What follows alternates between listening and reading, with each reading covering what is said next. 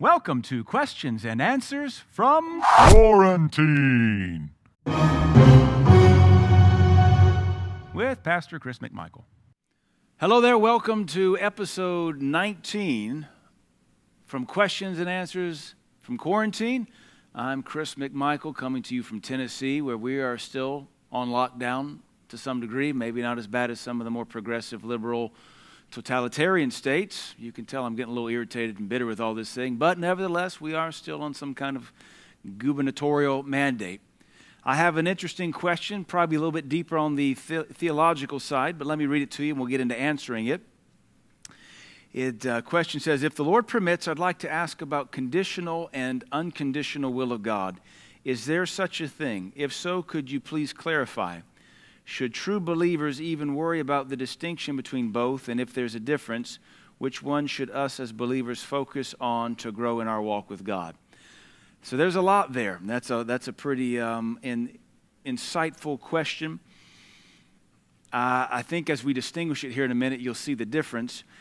The best verse to start to unpackage and understand the will of God, well, first and foremost, I was going to say Romans 12. Let's go to Ephesians first.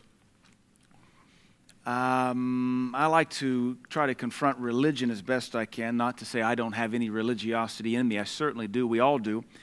But one of the more religious and ignorant things I hear from time to time is the following statement. Well, you just can't know what the Lord wants to do. His wills are mysterious. The way the Lord moves in mysterious ways, His wonders to behold. I mean, if you believe that, you're revealing that you don't study your Bible. Because the more you study your Bible, the more you'll understand God and His nature, and the more you can predict or understand what He wants, what He's going to do, how He's going to respond. His entirety of His Bible, His holy book, reveals to us His character, how He responds to things. It reveals His nature, His love, His anger, His wrath, His plan. And just like you can get to know your natural father or even your natural boss or your natural sergeant in the military, and you can anticipate how they're going to respond or what they're going to want to do, if you know them, it's the same with our Heavenly Father. If you know Him, His will is not real mysterious. There'll be things you won't know for sure, but His will is not meant to be mysterious to us, not in the here and now, maybe off in the eschatological times of the end days, maybe in the millennial reign of Christ, maybe in the times and the dispensations to come, but not right now. This thing isn't whack-a-mole. It isn't a crapshoot. It isn't you're blindfolded shooting at a target hoping to hit the bullseye. That's not this at all. Look what Ephesians 5 says. Verse 17 says, therefore be ye not unwise, but understanding what the will of the Lord is. Understand what the will of the Lord is. Don't be unwise, but understand what the will of the Lord is. Well, that would imply, if we work that verse backwards, that if I don't know what the will of the Lord is, then I am technically a fool, because the opposite of wisdom is foolishness. If you're unwise, you are a fool. Now look at 1 Corinthians 12. Now concerning spiritual things, brethren, this is 1 Corinthians 12:1. I would not have you ignorant. I would not have you ignorant. So perhaps the first two things we need to say about the will of God is, number one, God wants us to have wisdom, and wisdom begins with the fear of the Lord. That's Proverbs. But closely after that, wisdom is knowing the will of the Father.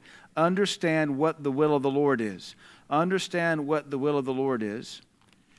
And number two, God does not want us ignorant of spiritual things. So that brings us to Romans 12, which is one of the best verses in the whole New Testament about the will of God. And then we'll get to this conditional versus unconditional will. So Romans 12:1 says, I beseech you therefore, brethren, by the mercies of God, that you present your bodies a living sacrifice, wholly acceptable unto God, which is your reasonable service.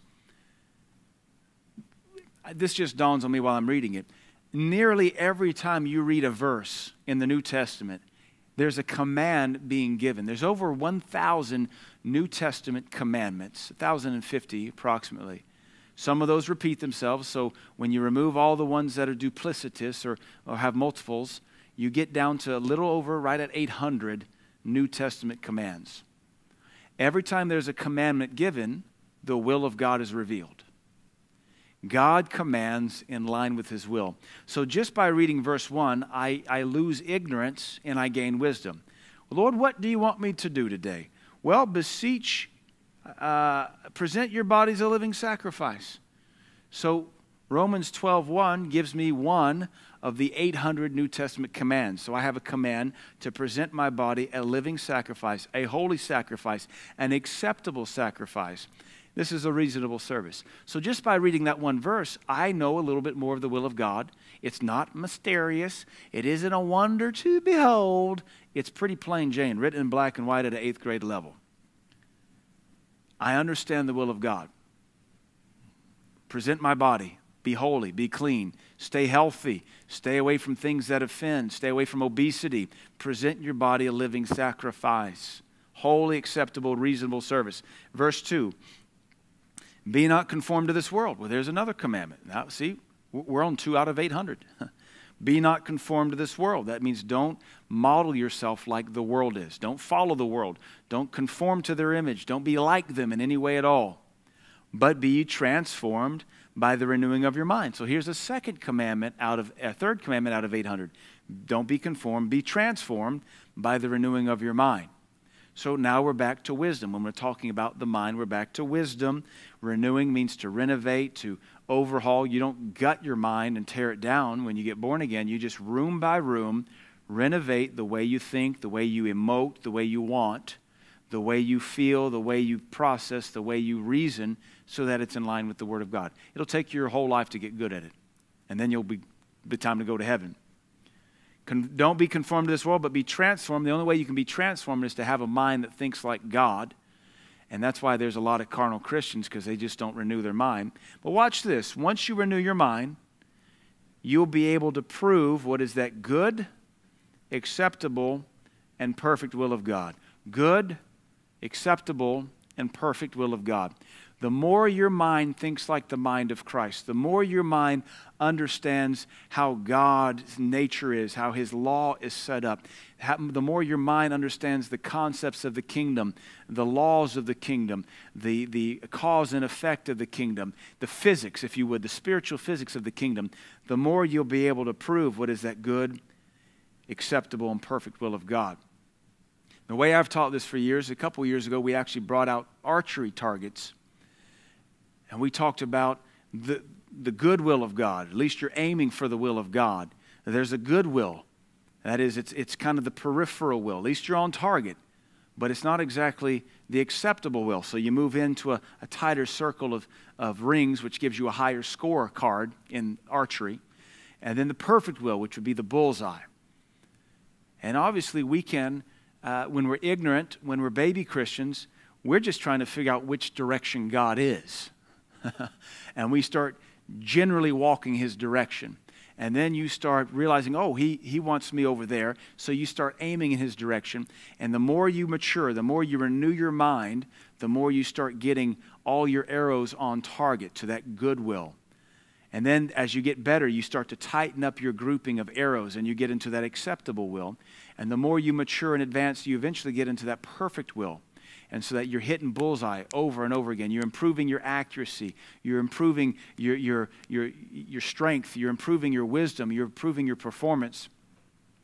And so as an example, let me perhaps use an extreme one. Maybe not an extreme one. Let's say you're praying, Lord, do I go to college? Lord, do I go to college? And the Lord answers you and says, yes, you have peace. Go to college. All right, that's the good will of God. You've nailed it. You're going to go to college. You're not going to stay at home and do nothing. Okay? But that doesn't mean you get to go to any college. So now you've got to go and visit schools, be led by the Holy Spirit, visit a bunch of them, and now you got to figure out, which college do you want me to go to, Lord? And let's say you nailed down the right college. Great. I'm at the right college. I've gone from the good will of God, which was attending college, to the acceptable will of God, which is the right college. Lord, what would you have me major in? Because you told me to go here. You told me to attend. I'm at the right college. What would you have me to major in? And so maybe He speaks to you geology. Maybe He speaks to you nursing.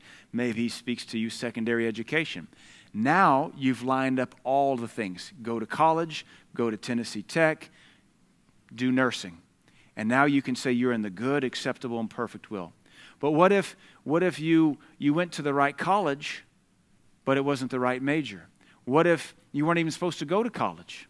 What if you're supposed to go to a vocational school? What if you're supposed to apprentice in your dad's company? See, there's all these things that we got to realize there are conical, the geology term is isoplethic. There are different degrees to the will of God. Good, acceptable, perfect. Now, Pastor Vaughn used to say years ago in teaching on this, he said, let's just be honest though. If you're going to finish your race, there's only one will of God, the perfect will of God. Now, as I help our young people, our high school and college kids and our young adults, I like to use the analogy of a funnel. A funnel. So if you're familiar with the funnel, whether you're pouring oil with the funnel or gasoline with the funnel, a funnel is shaped like a cone, and then at the very bottom of the funnel, you have this tight little spout that gets the fuel or the oil or whatever your fluid is into that smaller hole. Very, very few people are good enough just to take a 5-quart thing of motor oil, take the lid off their engine, and just eyeball it and not pour half a quart all over their engine block. That's why you use a funnel. Very few people in the Bible, with the exception of maybe Jesus Christ and Samuel, the boy prophet, could just start off as a child and eyeball from 3 meters, pouring a quart of oil straight into the engine block hole that's only about 2 inches, maybe 3. So for our young people, I use the example of this funnel that when you're first walking with God and you leave home, you go to college, there's a lot of bumping around as you discover the will of God. And He gives you grace to kind of go this direction a little bit and start to feel the rumble strips or the bumper of, I don't need to be hanging out with that crowd. So you start to come over here, I don't need to be taking that kind of job after class. I don't need to be watching these kind of movies. And as you're advancing in life towards Christ, He is slowly narrowing the good, acceptable, and perfect will of God. So you're getting better. You're improving your performance, your accuracy, your consistency. You could take, for example, marriage. Love. True love, marriage. Take for marriage, for example. What about the Bible tells you to marry, but only in the Lord. That's the good will of God. Okay, but let's back up. Let me back up. Let me adjust my example. The Bible says marriage is good. So you're going to get married. Praise God. That's the good will of God. Unless it's a total pagan. Then it's not the will of God. But let's say now you advance and you marry a Christian, or you're courting a Christian girl, or you're courting a Christian boy, man, woman. Okay, so that's the good will of God. Well, what if they're not equally yoked? What if you're a tongue talker and they're a cessationist? They believe tongues is of the devil. Well, even though you're both born again, that's not going to be acceptable. So you got to fall back. You could get married. It's going to be rough. You're going to butt heads. You're gonna have a lot of issues. But concerning marriage, marriage is the will of God. You marry someone of like faith, you pray and you hear from heaven, and you get God's green light for that perfect person for you. You don't just marry anybody. And a lot of folks did, and they're hurting 30 years later. And they're not going to get divorced, but boy, they probably wish they'd had better teaching 30 years prior. What about ministry? Let's say, for me as example, I recognize I'm called to the ministry. That's the good will of God. Let's say I recognize I'm not supposed to be a missionary, but a pastor. Well, so I don't go to the mission field, which would have not been the will of God, but to stay in the States and pastor. That's the acceptable will of God. What if I'm pastoring a Lutheran church in Duluth? Not the perfect will of God. It's possible to be in the will of God and it not be a bullseye. You're on target, praise God, but you're not bullseye. And what we as Christians ought to do is aim for the bullseye over and over and over again. So hopefully you can see that. We got a lot of folks that belong at our church here in our town, but they quit or they got offended. And so they've gone across town 5 minutes or even 3 minutes to another church. So they're in the will of God, kinda, because they're in church, and that's the will of God, but they're not in the church they belong at, and they didn't leave right, so they'll never be in the perfect will of God, though they're in a church in the same town they're supposed to be in. So hopefully you can see that. I think that the visual of a target, of an archery target, works the best, good, acceptable, and perfect. And the more your mind is renewed, the more you'll understand how to hit bullseye every time you let that arrow go, every time you make a decision. And even if you're off left or right, that's okay. You just walk it back on. That's a shooting term. And then when you walk your gun, you sight it on and you walk it on target. It's all right if you miss from time to time. You readjust. I say it this way. If you miss, at least miss with a good heart. Miss aiming for the bullseye. And if you miss aiming for the bullseye and you can see you're down and to the right or high and to the left or whatever, then you can adjust next time you make the same decision. Or maybe in the same course of decision making.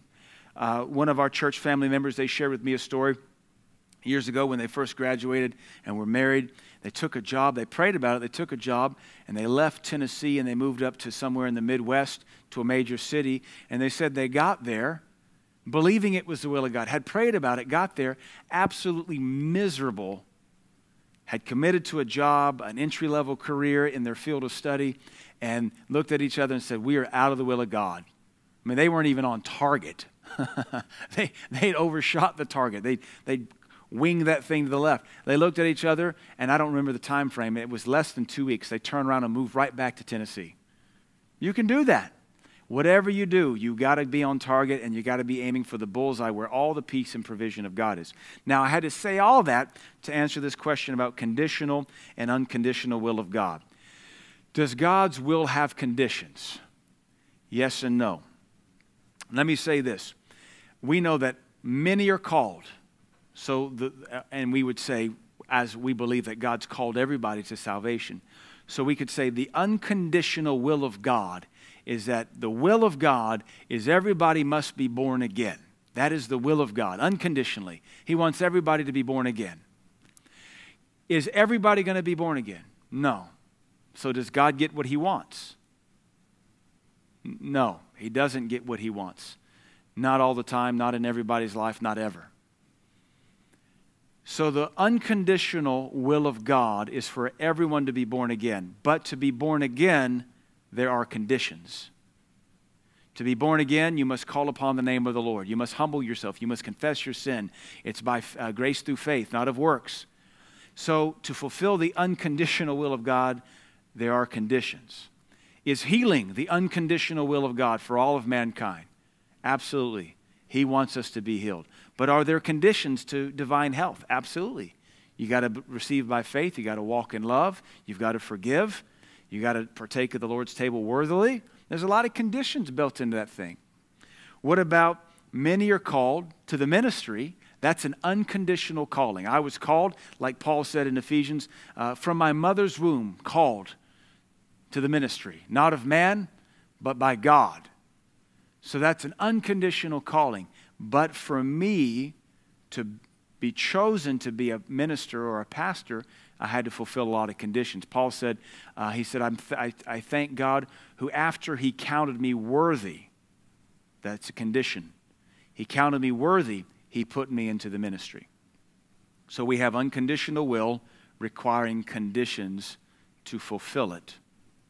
And then what about, back to the marriage thing. Is marriage the will of God? Yes, unconditionally.